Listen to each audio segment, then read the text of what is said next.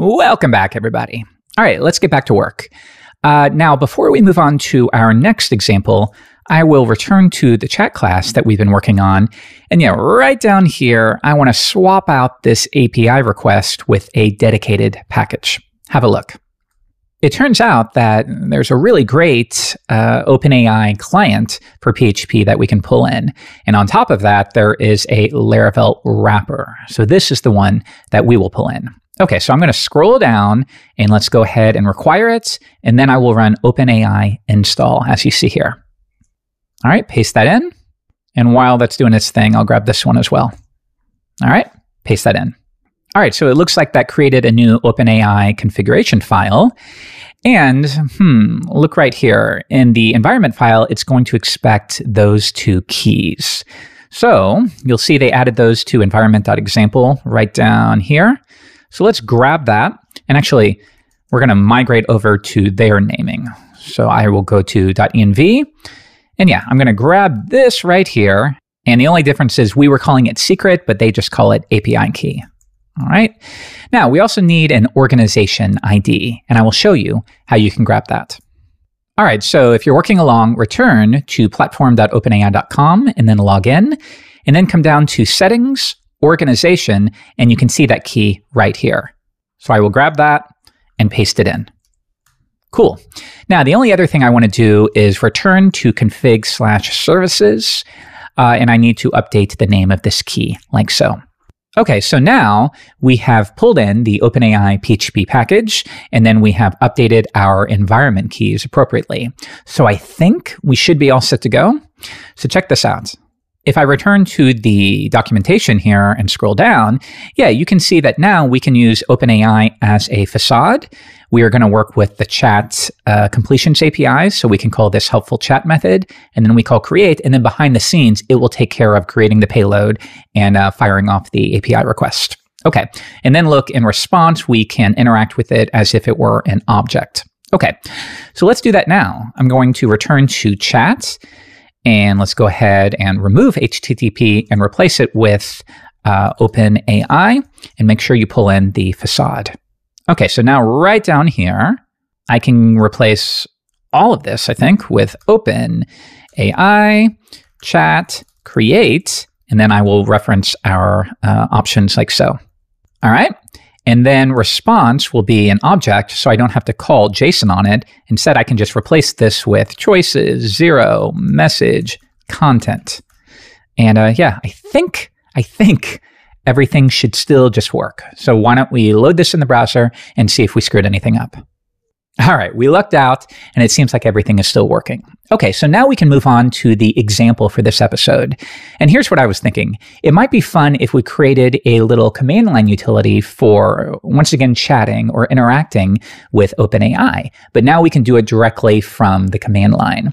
So we'd have the ability to ask a question, follow up, ask for clarification, and I can just keep that conversation going, again, directly from the command line. Okay, and also on that note, it would be cool if we can also pull in the Laravel prompts package just to make the whole interface a little bit more attractive. All right, let's see what we can come up with in 10 minutes or so. So if I come to the command line, yeah, I'm thinking something like this, PHP Artisan chat. So let's make that command. All right, open that up. And we will interact with it like this, chat. And do we want to include our question at the start? Possibly, but I will add that later. Okay, start a chat with OpenAI. And yeah, let's begin with this. This ask a question. What is your question for AI? All right, so this will be the question. And yeah, very quickly, if I die and dump that, you can see how this will work. PHP Artisan chat. What is your name? All right, and we're going to take that message and fire it off to OpenAI's API. Okay, now what's nice though is we've already created this chat class, so it should be relatively easy to get up and running. So if I come back to our routes file, yeah, we're just mostly reproducing what we had in the first or second episode. All right, let's switch back. All right, and paste all of that in here. So create a new chat class. We're not going to have a system message yet, but we will send the question, and that will then give us our response. Okay, so now I could say this info response, and yeah, this is just our first draft of it. Let's see if it's working. PHP, Artisan, chat. How are you today? All right. It makes the API request, and here we go. As an AI, I don't have feelings, so I don't have good or bad days, but I'm here to help you with any questions you have. Okay, so this is working, but now I need the ability to follow up, to keep the conversation going. So what I could do is something like this. This ask, do you want to respond? And you'll see right here, the default for the ask is null. So maybe I could say something like, if this ask, do you want to respond? Then what is your response? And that will once again be saved to this. And yeah, we're just sort of reproducing what we had here. All right. All right. So does this all make sense? We create a new chat and we send off our initial question. And that will return a response, which we dump to the CLI. And then we ask, do you want to keep going? Do you want to respond? If that is truthy, then we ask another question. All right, well, what is your response, or what is your reply? And once again, that's saved to a new question that we fire off to OpenAI. Now, keep in mind, when we call send the second time, it remembers that we had messages right up here. And that's what we worked on in the last episode, right? So whenever we send a new message, it records that within this messages array. So when we fire off our response, it's going to remember that. And remember, that's how we continue a conversation, is we just take that whole dump of the chat and we include that with our reply. And actually, just to make sure that we're all on the same page here, let's do this. Before we fire it off, or actually right here, let's die and dump the chat messages so you can see what's going on here. What is your name? All right, do you want to respond? Yes. What is your reply? My name is Jeffrey. All right, and that should dump. Yeah, here we go. So here are all the messages that were included with that reply. So we had our initial question, and then the response from our assistant, and then our reply, and then the next reply from the assistant, which was, nice to meet you, Jeffrey. How can I assist you today? That's the way that works. Okay, so notice though, if I were to remove this, well, this will work, but only for one reply, right? Let's try it together. What is your name? My name is Jeff. Oh, I'm sorry, I screwed up. My name is Jeff. I'll do it again. All right, nice to meet you, Jeffrey. And then conversation over. So it's almost like we need a loop. While we have more things to say, then ask us what we need to say, right? So why don't we swap this out with a while statement? So while this question is truthy, then run this code. All right, so think about it. The first time we get it, do you want to respond? Yes. So we ask for your response and we send it to the chat, and then we dump it to the console. And then it repeats. Do it again. Do you want to respond? And then we can do it indefinitely. Okay, so let's try it this time. All right, what is 2 plus 2? Okay, I want to respond. Can you write the answer as a complete sentence? Yes, the answer to 2 plus 2 is 4. Yes, I want to respond. What is 5 plus 6? You know what's really funny is sometimes, it's weird, math is very tricky for AI. So sometimes it will tell you 7 plus 6 is 14. I ran into that the other day. And then you will let it know, like, wait a minute, 7 plus 6 is 13. And of course, it will then do that thing where it goes, oh, I'm very sorry about that. Thank you for catching that. I endeavor to improve, or something like that. But yeah, it's really funny when it can do incredibly complicated things, but then miss first grade math questions. Very interesting. Okay, cool. So if I don't want to respond, this would then be falsy, and it will kill the conversation there.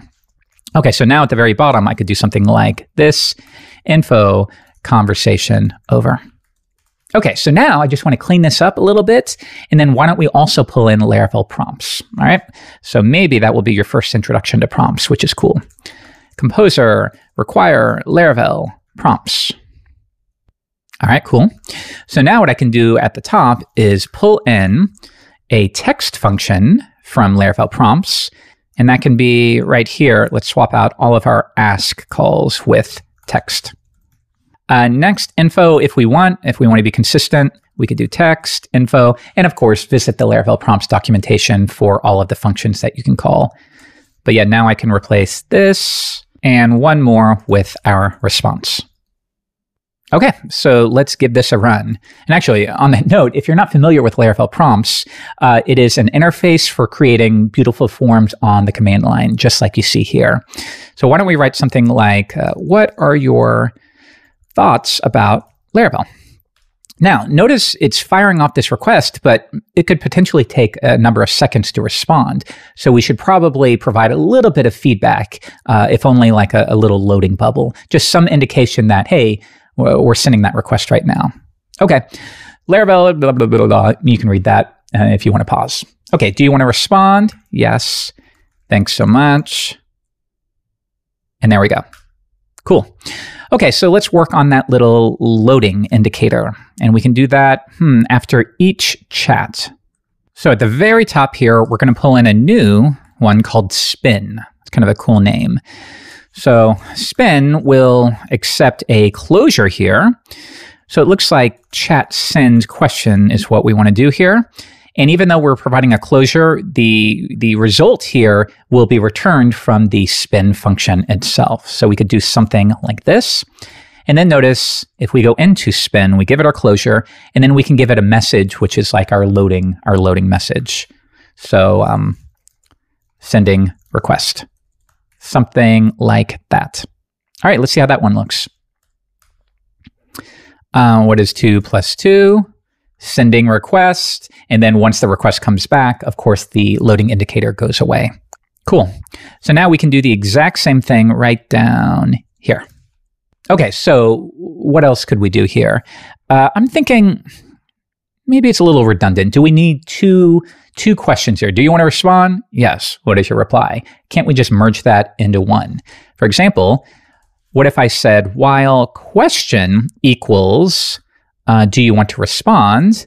Then just skip that next part, because remember, if this is falsy, then we won't run any of this code to begin with. So yeah, it just felt a little redundant to have two questions there. All right, let's keep going.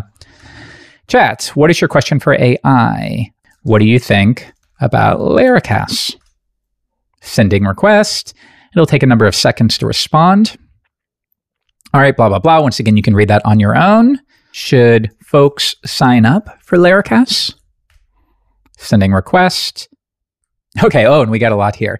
Signing up for Laracasts can be a valuable investment for individuals interested in blah, blah, blah, blah. Comprehensive learning, high-quality instruction, constantly updated, active community, cost-effective. Whether you should sign up depends on your specific learning. Wrong. They were so close. But of course, the answer is yes. Yeah, so now down here, okay, thanks. So notice we've removed that double text box, which was pointless. Now I can close that out. And in fact, I could even make this more clear. Like maybe I don't use a question box. Maybe skipping it will end the conversation. Maybe I could even write no, and then it would detect that I wrote no and then kill the conversation. You can do whatever you want there. But yeah, this will give you a general idea of the workflow. Okay, so is there anything else before we wrap up? How about we allow for a system message as part of the command? Maybe something like this. Let's offer an option for the system message that will expect a value. And then let's see, let's put our chat at the top. And that can maybe be the first thing. So I could say, if this option system, then we should do that thing where we call chat system message, and then I could pass that in here. This option system. All right, cool. Next, right here, something to keep in mind. What is your question for AI? It's possible that that could be falsy. So for example, if I die and dump that, give it another shot, and I click through it, notice, yeah, it's a falsy value, and That doesn't make sense. That's really a required field. So what I can do here is pass through label. We're just using named arguments here, and required true. Yes, so that would fix that particular issue. Try again, try to skip it, and it lets me know, hey, this field is required. You got to give us something, which is cool. Okay, but anyways, that's mostly it. Last little tip related to Laravel prompts is keep in mind there are a bunch of these little helpers you can use, like info, display an intro, display an outro message, tables, warnings, notes, errors, anything you can think of. So for example, if we wanted to try out outro, I could import that at the top as you see here, and let's see what that looks like. How are you today? I am doing well. All right, we're done. And yeah, notice the outro just has some unique styling. That makes it a little more clear. All right, this is the closing outro line. Okay, so cool.